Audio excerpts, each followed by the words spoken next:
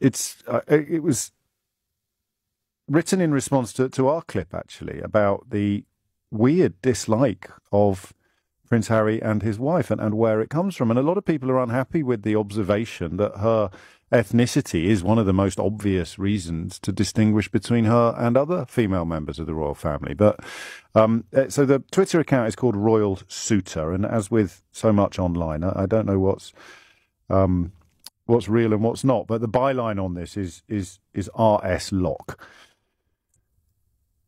Pay attention. This is really important. It's only a 3-minute read, and I'll share it with you now because I felt pennies dropping as never before when I read this. So we'll start at the top again. I might do my Jackanory voice for this. All right, I won't. Imagine a society founded on a class structure with the brackets white, close brackets, and the brackets are important, British royal family at the top as determined by birth and by blood, right? Don't have to imagine it, that's what we've got. It's not a matter of opinion, that's a matter of historical fact. A biracial woman enters the top of the pyramid by marriage, negating both the birth and blood requirements society had previously been told were preconditions. Because she lacks those prerequisites, she's considered unworthy.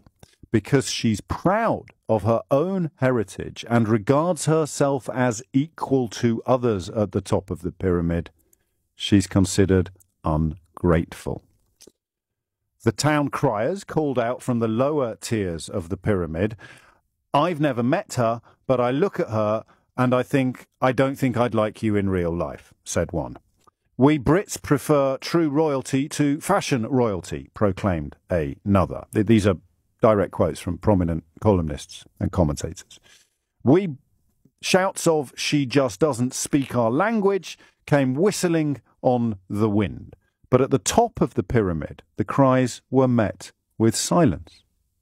So she's under attack in some fairly horrible ways, and they expected perhaps to get some support and protection from the boss, or even the brother. Were they too far away from it? Were they too disconcerted to know what to reply? Or did they use the cacophony from below to muffle the echo of their own whispers as they murmured the same things? The loudest gossip monger was impossible to ignore as he oafishly admonished her to go back to America. There was a brooch, I think, worn by one of the royals at an early meeting with the Duchess of Sussex, which I should double-check the facts before I describe it. But have a look yourself. After years of being told that she was unworthy and ungrateful, the newlywed took the crier's advice and returned from whence she came. Despite one tattler's audacious cautions not to force her husband to, and she quotes again, "choose between you and us," he did in fact choose his wife, just as he did the day he married her, much to their chagrin. Ironically, though society spurned her placement at the top of the pyramid, when she leaves with her husband, for some, it calls into question whether the pyramid's peak is still something to aspire to. God, this is good. Whether those at the top are truly elite. Whether blood and birth really are prerequisites. Their departure is considered a rejection of the pyramid as a construct, thus a rejection of the society itself. For others, it was a necessary repudiation and confirmed that just as they suspected, she was NOCD, which translates as not our class, dear. And remember, the Duchess of Cambridge took an awful lot of jip for A, not being an aristocrat, and B, having a mother who had once worked as an air hostess, but she towed the line and fitted in. Final paragraph. Still, that wasn't enough.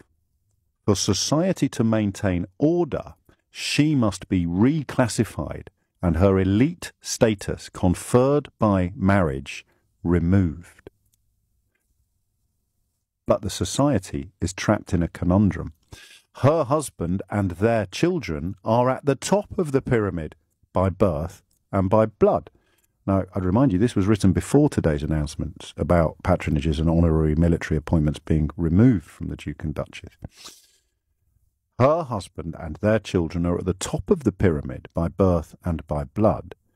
Removing titles, military honours, and patronages won't remove her from the top of the pyramid. The only thing that will reclassify her is to remove her from her husband. And the society has been working diligently, though unsuccessfully, to that end since the day they learned that Harry and Meghan were a couple. You know, I don't even know the real identity of the person that wrote that, but it seems to me to be the most insightful, informed and plausible explanation of matters royal that I have ever read in my life. And while you won't be surprised to learn that I don't have a spare room full of royal biographies or royal histories, I do read the papers every day, and I try, for obvious reasons, to read stuff that I don't like and papers that I don't agree with. And I have never read anything even half as good as that. Partly because it makes absolutely perfect sense.